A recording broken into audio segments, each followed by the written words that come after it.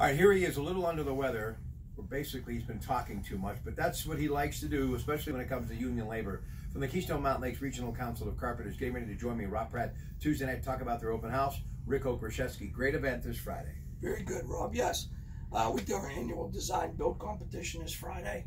We bring in the different disciplines that work together in the field. They work together off the field, you know, in our training center, and they get to know one another, get to work with each other. We have an architect, a contractor, and one of our graduating apprentices. We're going to be talking about it all on the radio. I've been talking about it for days right here, but find out more at kmlcarpenters.org. Rick Okreshevsky next on KDK Radio, Rob Pratte, Tuesday night.